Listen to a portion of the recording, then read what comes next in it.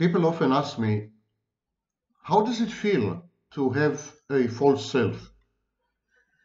But you see, the very question betrays a misunderstanding or ignorance or inability to perceive uh, narcissism as it is. Narcissism is such an alien experience, so in many ways inhuman, outside the remit of being human, that it's nearly impossible to communicate. I don't have a false self. The false self has me.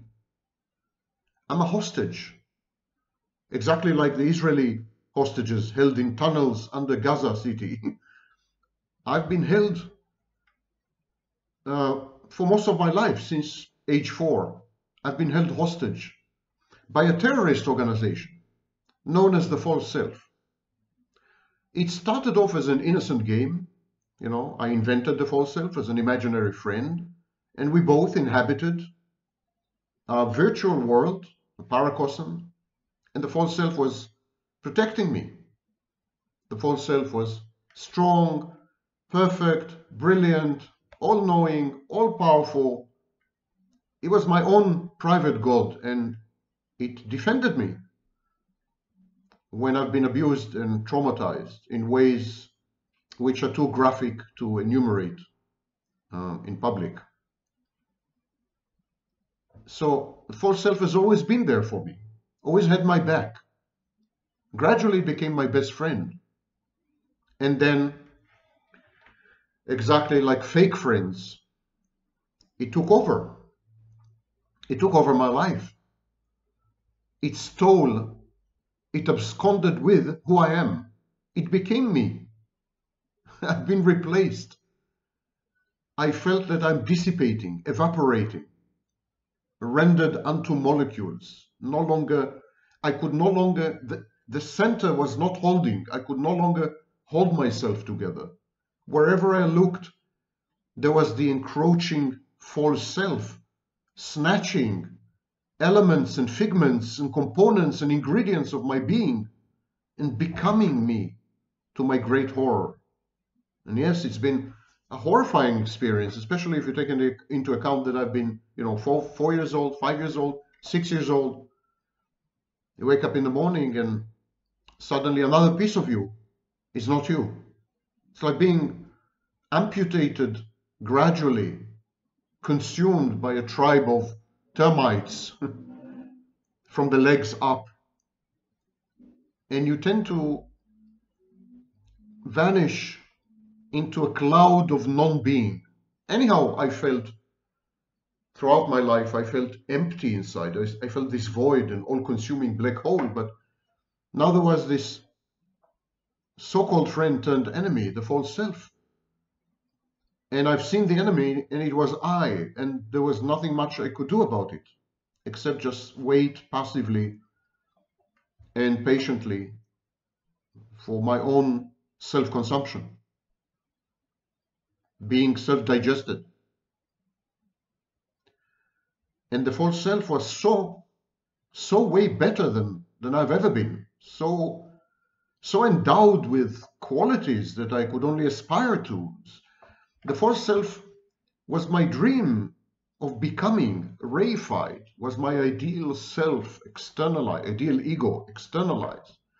The false self was everything I've ever wanted to become and everything my mother wanted me to become. So it was a double yummy. I could gratify myself and my mother simultaneously. And that was very addictive. And one day I woke up to find out that I will never wake up again. One day I woke up to realize that I've died. It's exactly like Kafka's Metamorphosis, the famous story, where Gregor Samsa wakes up to discover that he has become an insect, a giant insect. I've become this giant entomological entity, the insect that was my false self, an entity from the future in many ways, a kind of artificial intelligence that is inexorable, all pervasive, and relentless. What could I do as a child but step back from my own life and relinquish it and just go on as the false self? And now all that's left was the false self. I've disappeared. I've sacrificed myself like human sacrifice to this new God, knowing full well that I'm unbecoming. It's not even reversion to the womb. It's not going back to the womb. It's going back to the stage before an egg and a sperm have met. It's going back to an evil sort of nothingness, a vacuum that can't tolerate nature. And so one day I woke up and it was there, the false self, and I was no longer. And today my entire existence is through a glass, darkly, as if I'm beyond or behind a partition that is both elastic, infinitely elastic, and adaptable on the one hand, and on the other hand, as rigid as can be. I'm only an observer of my own life, mild interest in what's happening. When people confront me with truthful voices, when they tell me, when they reveal to me who I am, when they expose my actions, when they judge me, when they confront me with my decisions and my choices, and I can't face this. The voices become more and more distant, receding into a galaxy of deferred pain, dimmed, and then echoes, and then no more. These voices of reality, of the truth, the voices that introduce me to my shame, these voices are perceived as enemies, not because of what they're saying necessarily, but because getting in touch with my shame would be deadly, lethal. So these voices want me dead. Sometimes literally, sometimes figuratively, metaphorically, but in my mind always they want me dead. These are the voices of my extinction. I can't allow the truth to penetrate. I can't face who I am. I can't cope with my shame. I can't be anything else but the false self, because there is nothing left but the false self. The process of transubstantiation and transmutation that I've gone through is not religious, it's diabolical. It's being replaced by another entity. And that's why people who are less enlightened, shall we say, use metaphors such as demon possession, or maybe not metaphors, they believe in it. The false self, exactly as Freud said, by the way, is a bit demonic. And so I recoil when someone wants to denude me of the false self, to deny me the false self, to unravel it, to deconstruct it, to expose it, to bring it down to its knees, to take it down. Whenever someone attacks the false self, if the false self is gone, what would be left? What would be left behind? I'm not even saying who would be left behind, because I'm no longer, but what would be left behind?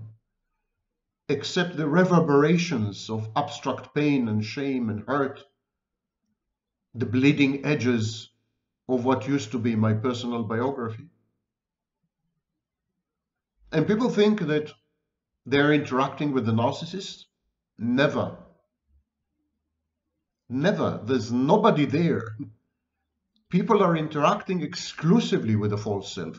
When they think that they are out to heal the narcissist, or cure the narcissist, or take the narcissist down, or expose the narcissist, or attack the narcissist, or collaborate with the narcissist, or love the narcissist.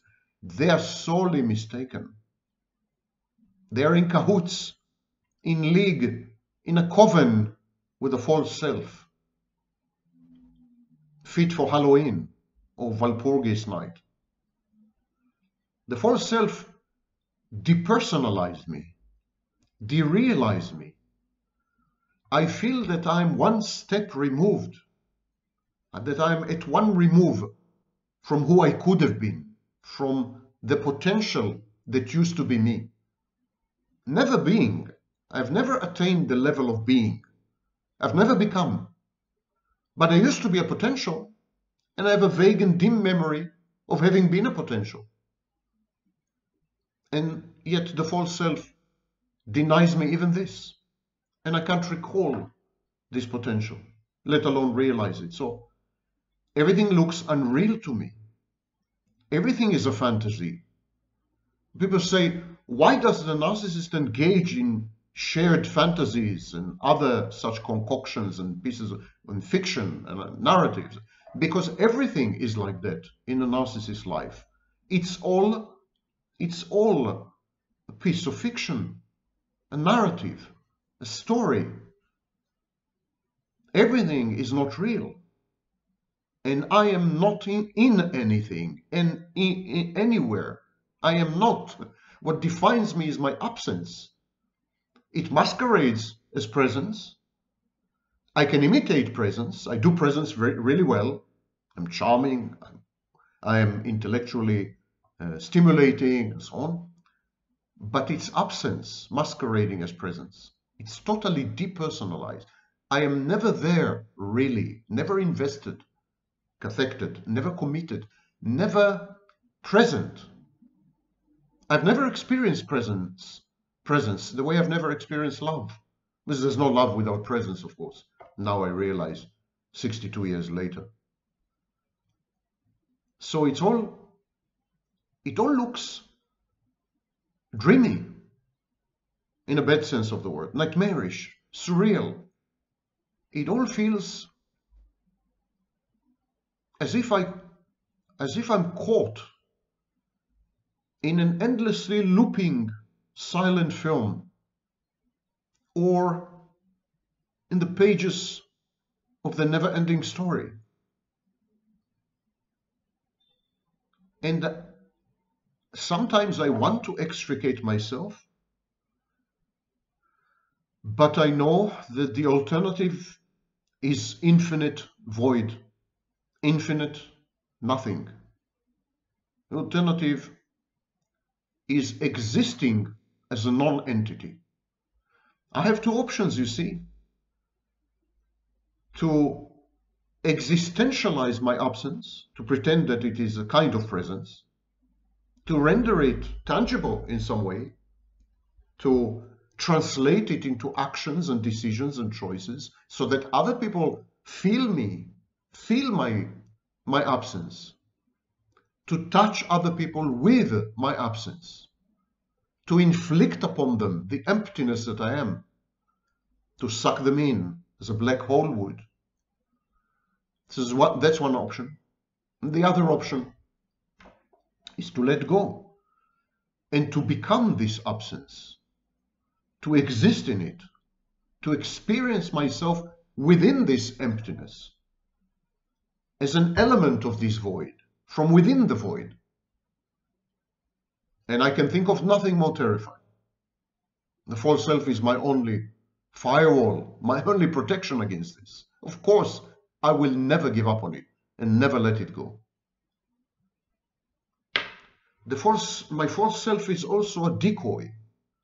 It attracts the fire. I don't have a true self left, to the best of my knowledge. At least I'm never communicating with it. I know rationally, intellectually, that I used to exist as a true self before the abuse and trauma, which, trust me, in my case, were unspeakable. Before the abuse and trauma rendered me false, I used to be true. I used to be a smiling, very cute kid, actually. Exceedingly cute. You can see the photos on my Instagram. And then I've been monsterized. You see, exactly as Nietzsche said, when you gaze into the abyss, it gazes back at you. And I was forced to gaze into the abyss time and again, too many times. I didn't have any defenses or any protections. I was 4 years old. And so I became not me. Not me was better than me. Not me didn't suffer. Not me didn't hurt. Not me didn't bleed. Not me's skull was never fractured. Not me didn't have to confront my mother 8 hours a day, 10 hours a day, every day, relentlessly, unstoppably, ruthlessly for 16 years. Not me didn't have to suffer to endure any of these things. It was a decoy. It attracted the fire. My false self is tough as nails. It can absorb any amount of pain and hurt and negative emotions. I developed immunity to the indifference, manipulation, sadism, smothering, exploitation, and torture, physical as well as mental, that I've undergone, inflicted on me by those who were supposed to love me. So my false self became my invisibility cloak. It engulfed me. It wasn't warm. The false self is not warm because it's very alien. It's very godlike. It's very detached. It's so vastly superior to the child that the child can never really identify with the false self. And yet it's protective. It's protective. It restores calm, inner peace, a sense of impregnability and impermeability and invincibility and immunity and invisibility and omnipotence. The only tools, imaginary as they might be, against the onslaught of terror and horror that is inflicted on some children, myself included. Of course, as I grew up, I began to misinterpret the false self, as if it were my true self. I say, false self is not false. It's really who I am. I am really, for example, a genius. And then I went around begging people to validate my false self, to confirm it to me, to tell me it's not false. Then I was saying, actually, I'm not who you think I am. I'm someone else. I am this false self. I am really, please believe me. How can I convince you? Let me know. I'll do anything. Just keep telling me that the false self is me. Because if the false self is not me, who am I? Where am I? And I deserve a better, painless, more considerate future. Only the false self can guarantee this. It's a kind of a defense force, the Israeli Defense Forces. It's a contraption. It's intended to alter other people's behavior and attitudes. I felt unlovable, dislikable. I felt that my destiny is to be constantly rejected. And I have been constantly rejected all my life. No woman has ever wanted to talk to me or approach me in any way, shape, or form. They felt the illness, probably. I didn't have friends. And in this splendid isolation, I had to tell myself a story to make it bearable and tolerable. And the story was, I'm so vastly superior that I'm inaccessible. People are ants, they're inferior, they're stupid. They can never have any intercourse with me, physical or verbal. I just gave up. on belonging, on being accepted. I gave up on being loved a long time before. I've learned to associate declamations and exclamations of love with searing physical pain afterwards and worse. So love for me was an abomination, a threat, an ominous cloud which rains hurt, physical scars, and mental devastation. So I gave up on love. But I did want to belong sometimes. I didn't want to be accepted. And then I gave up on these as well. So I've always been alone in the most profound and existential sense, internally and externally. My only friend was the false self. My only friend was me. Bizarre dichotomy, kind of schism, multiple personality, if you wish. And the false self reassured me, told me that I'm right, reinterpreted, reframed in clinical terms, reinterpreted certain emotions, certain reactions, certain actions, certain events. False self always flattered me, always sublimated everything, made it socially acceptable, condoned, rewarded. I interpreted fear as compassion or bravery. So, for example, if I was hurting someone, if I was causing pain, abusing someone, I may have felt bad afterwards, but then I interpreted this bad feeling, this discomfort, as empathy. I said, I'm feeling bad because I'm empathizing with my victim. I'm being compassionate. Or maybe confronting her or him was an act of courage, having balls. Whichever way I came on top, if I hurt someone and then felt bad, it meant that I'm empathic and loving, capable of loving. And if I felt bad and then felt good about it, it meant that I'm courageous and brave. You see, to be afraid is humiliating. To be abusive is condemnable. To be an abuser is to be a lowlife. But to be compassionate or empathic or brave, that's commendable. That's commendable. That's understandable. That is a source of narcissistic supply. So the false self helped me write the legends of my life, mythologize it in a way that would make me an Olympian god, or at least demigod, a Hercules in my own mind, a Prometheus, bringing light and bringing fire to humanity.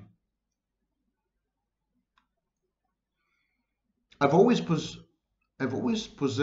an uncanny ability to psychologically penetrate other people, to scan them and diagnose them immediately, spot their vulnerabilities and chinks in the armor. I've always had that. That was the only way I could survive. I had to predict my mother and father. I had to foresee the torture and abuse, somehow prepare myself mentally, if not physically. Wasn't possible physically. So I had to come up with a radar, with a sensor, anticipatory and predictive, a theory of mine, their mind, my abuser's mind, people who were traumatizing me on a minute by minute basis, hour by hour, day by day, for many years. And then I started to abuse this gift. I put it at the service of my control freakery and much later sadism. I used it liberally to annihilate the natural defenses of my victims by faking empathy or understanding, or by demonstrating to them how I understand them the way no one else can, how I resonate with them, how I penetrate their defenses and get to know them. I became a soulmate, a twin flame or something of the sort. This capacity was coupled with my eerie ability to imitate emotions and attendant behaviors, affects. I had these emotional resonance tables, and they were also part of the false self. I knew that this is how I should behave in order to induce the false impression that I'm experiencing an emotion. I kept record of every action, every reaction, every utterance, every consequence, every datum provided by other people. I observed. I became a scientist of other people. I regarded their state of mind, their emotional makeup. And this was another step removed. It was further removed. I was receding even further into the penumbral recesses of my tortured, sick, tormented mind. And then I constructed these formulas, impeccably accurate renditions of emotional behaviors and so on and so forth. And I became deceitful, not because I sought to deceive. On the contrary, I did not seek to deceive. I wanted people to tell me that I'm honest and truthful, and my false self is not false, but real. I always sought the truth. I always wanted to be told that my phantasm, my fantasy with a PH, and fantasy with an F, and that my virtual world, my paracosm, is not only inside my mind, which is terrifying, it means I'm insane, but out there.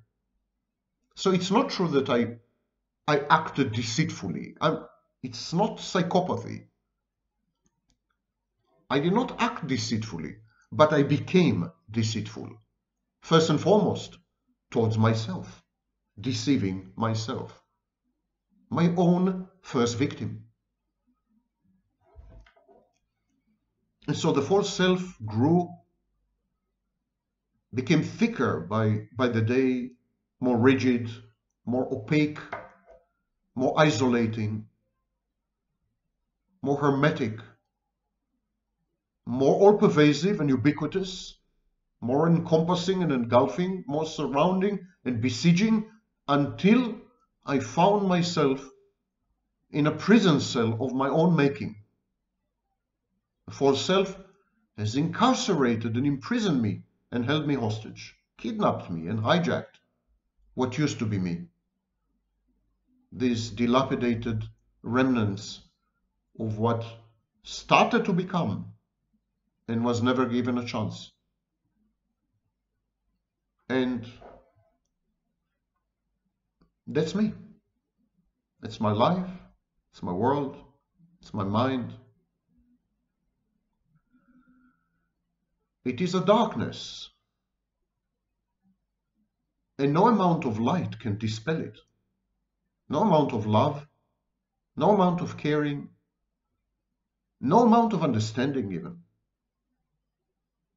Nothing can pierce this deep space, this outer world, this pandemonium, this bedlam. Nothing can pierce it. I have had hopes that if I could be loved, things would be different. If I could be understood, maybe I will extricate myself. Maybe I will cease being a hostage. Maybe I'll be pardoned, go on parole, or break out of this prison, break free. I've had these hopes. I told myself these stories, and this is known as a shared fantasy. This was my shared fantasy.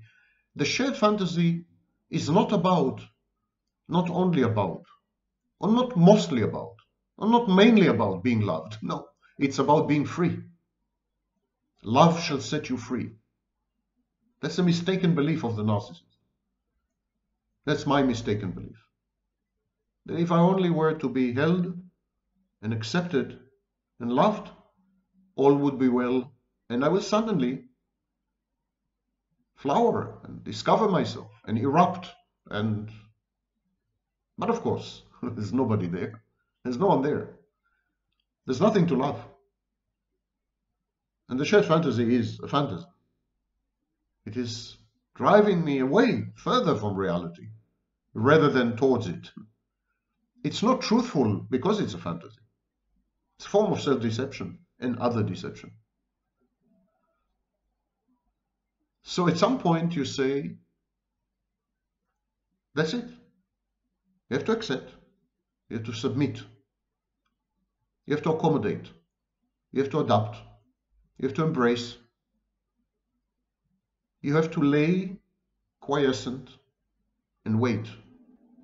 Wait for the inevitable. The truly great and ultimate liberation.